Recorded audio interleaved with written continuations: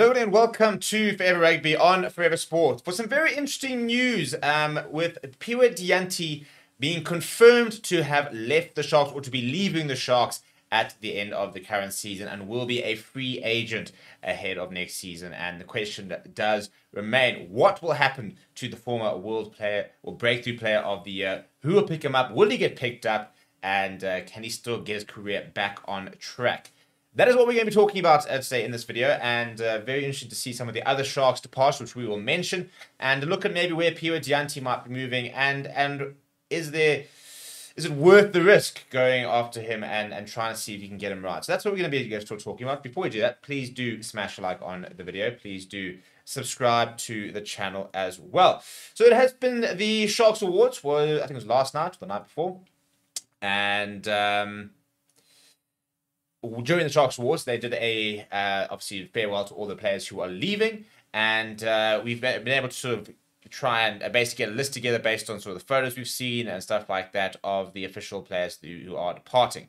Now, the big name for me on that list is APHIWE Dyantyi, who has not been confirmed what way he's going. So, for example, the likes of Bernard Cock was already confirmed he's going to Ulster.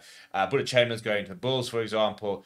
APHIWE Dyantyi and maybe to less and Springboks and North probably the two big names with regards to nothing confirmed as to where and what their plans are.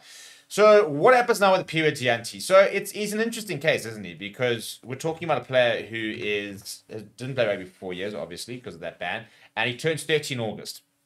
So age is not really on his side in terms of having multiple years to be able to get things right.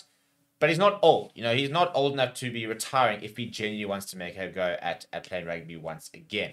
Now, interestingly enough, apparently Bulls are after him, and I can honestly see why. To be perfectly honest, I think APHIWE Dyantyi is a player who was at one stage one of the best players in the world. Was set to become one of the best players in the world.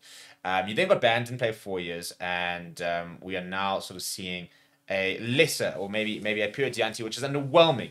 Now, I think it's far too simplistic to just suggest that he was on performance enhancing drugs and that's why he was so good, and now he's not, and therefore he's not, because he played a full season where he was being tested. For example, he was completely clean, and he was that good. Well, I think what we're seeing now is we're seeing how you can't just flick a switch and get yourself back out there and be at the level you once were. It does take time, and I don't think he had adequate time to be able to get it ready. What I think he needs is like a Currie Cup season, for example. He needs to play 7, 8, 9 matches in a row and just play. And he needs a coach who's going to back him and say, listen, I'm going to play you. You're going to get 6 or 7 matches in a row here. As long as you're fit, you're going to be starting. You're going to get 80 minutes. You're going to play rugby until you get to the levels that you once were. And it just takes a few games, really, to get things back in line. He's worth the risk. That's what I think. And I think the Bulls identify that. He is worth the risk, because if he gets it right, you are dealing with a rugby phenom. That's what he was looking like. A player who can play outside centre, play on the wing, deadly step, hard-working, good skill set. Despite maybe not being underwhelming at the Sharks, I saw moments. I definitely saw. I mean, he definitely wasn't the player he was at the beginning of the season. But I think there were moments, and I was frustrated when he kind of got benched and we didn't really see him again, because I thought that he was starting to look a little bit like the player of old. He was starting to get there, and you look at his minutes. He hasn't played. He played in May, but this year he's played 4 matches. He's played 565 matches across the entire season. So he's missed a lot of games. He played quite a few games at the beginning of the season. He played a lot in November, but since December, he's played once in February, once in March, once in April, once in May. You can't play once a month and expect to get back into form, and I think that's been his issue, is that, he went to a franchise which was struggling for a start. The Sharks weren't playing particularly well at the time as well. And he was maybe part of that Sharks struggling side. So you got a team low confidence, a player who won't have a lot of confidence in APHIWE Dyantyi. He might say he might say he's in the right mindset, but he's never going to have the confidence he had when he was scoring tries for fun against the likes of the All Blacks. And so I think if you put him in the right environment and he gets the right backing, I think you can still unlock a player there. And as I say, I think he's worth the risk. I think I don't know if there's bad blood between him and the Lions. I think that's where it all started for him, though. I think there are people at the union that know him. And if there isn't bad blood, then I think that could have been a really good option for him. But I think the Bulls I worry about him at the Bulls. I don't think he's going to get the game time. I think that's the problem. Yes, they've got Currie, Caden Moody, who are Springboks, and therefore maybe might not play as much, but they've still got lots of other options. They've recently signed Sebastian de Klerk. Shavina Jacobs has signed a long-term contract. They've brought in Devin Williams, for example. They've got lots and lots of different players. Henry Ullman, who are not getting game time as is. And I don't see how, APHIWE Dyantyi walks in and gets the game time he needs. I think the Lions are not as much depth. Wings, the Lions do generally have wings, though. In front of Raz, for example, Richard Creel. But I don't think they quite have the depth that the Bulls have. And so I think that he'd get more game time there. So what's going to happen? We're going to have to wait and see. In terms of other players who apparently have left, Sikubos Inoch is an interesting one. He has also left.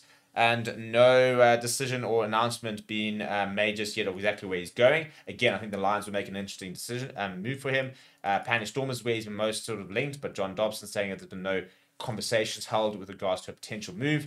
Out there, it looks Curran Bosch has obviously confirmed his move. Buddha Chamberlain has confirmed his move, as has Bernard Koch. Lionel Correa has been leaving the union, as Anthony Following, LaRue Roots, and it looks like Mary Costa as well, potentially leaving. So those are the Sharks' outgoing players.